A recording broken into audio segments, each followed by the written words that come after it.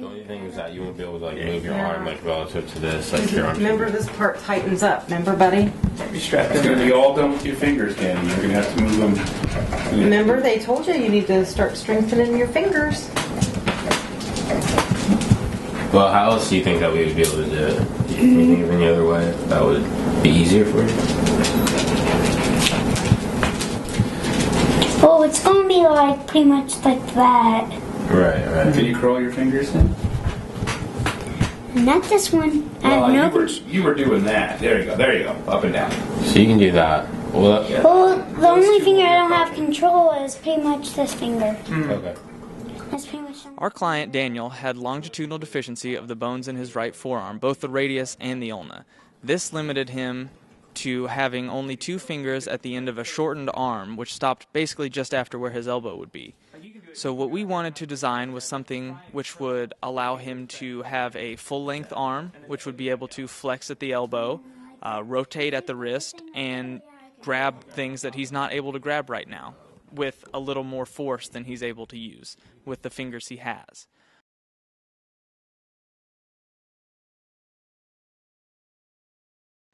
The first part of the device is the harness. The harness was rapid prototyped out of ABS plastic and includes a system of struts and windows which are linked together by straps which will go around the user's arm. This will allow the device to hang on the user's arm throughout regular ranges of motion. The upper arm casing was also rapid prototyped out of ABS plastic and housed the user interface, which is where he would use his 2 fingers to control the different motions of the device.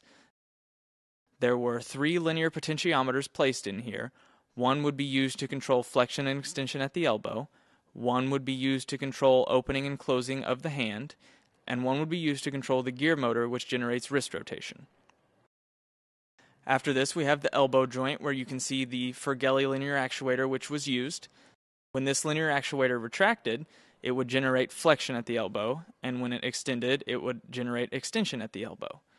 After this, we have the forearm casing, which housed the battery and the electrical components, including the printed circuit board designed in Eagle PCB.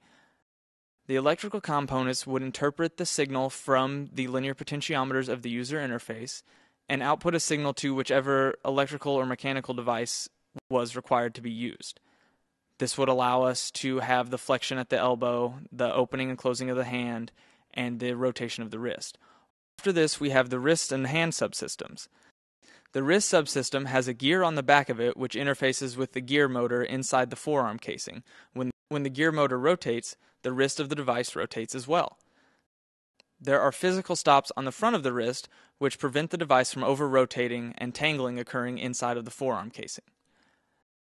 Inside of the wrist, there is a linear actuator which is attached to a claw link at the base of the movable prong of the hand subsystem.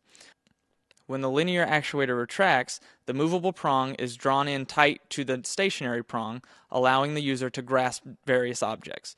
When the linear actuator extends, the hand opens back up and the object is dropped. After working with Daniel for over 25 weeks, we feel that we have gotten a pretty good idea of what Daniel wanted out of the device, and we feel we have incorporated all of his wishes into this device.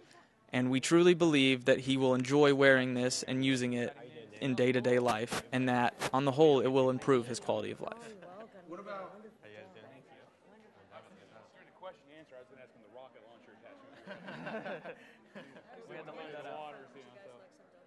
You guys want to done this or?